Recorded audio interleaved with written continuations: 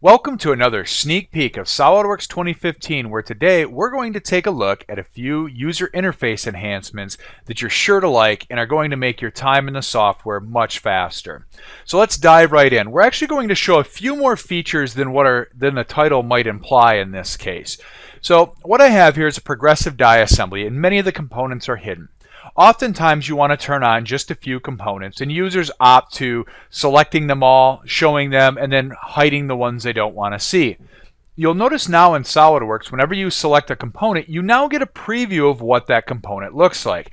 It makes it really easy to grab a hidden component out of the feature manager tree and show that part.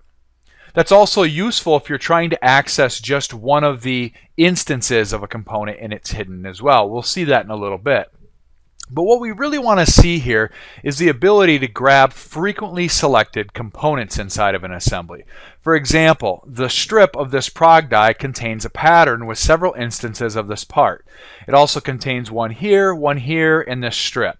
Now, I could select this entire subassembly, but maybe I only want a subset of these parts, and I know I'm going to access them frequently.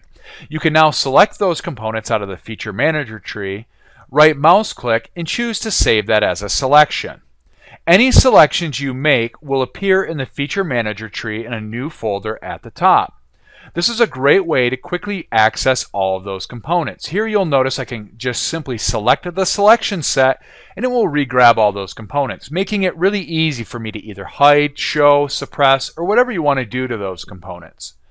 Likewise, I have a few other selection sets that I've made. This one happens to be all the hardware.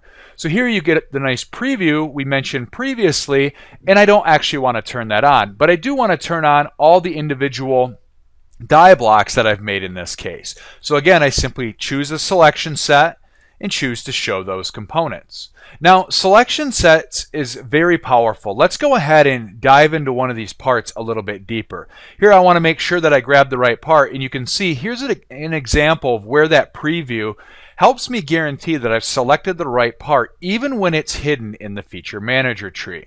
So let's go ahead and open that up. Here's another new enhancement to SOLIDWORKS 2015, the ability to open that part in position. You'll notice when I do that, it opens that part up into the same orientation that we were viewing it in the assembly. But what I wanted to show here was that selection sets aren't just for assemblies.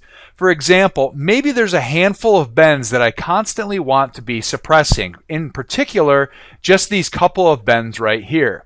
You'll notice I can then create a selection set of them, and then when I need to access them in the future, it's really easy for me to suppress those specific bends. Here I'm going to go ahead and unsuppress them. You can create any number of selection sets to create a variety of options. So as you can see, SOLIDWORKS 2015 provides a lot of great new user interface enhancements that are just going to make your everyday productivity a lot nicer and faster in SOLIDWORKS.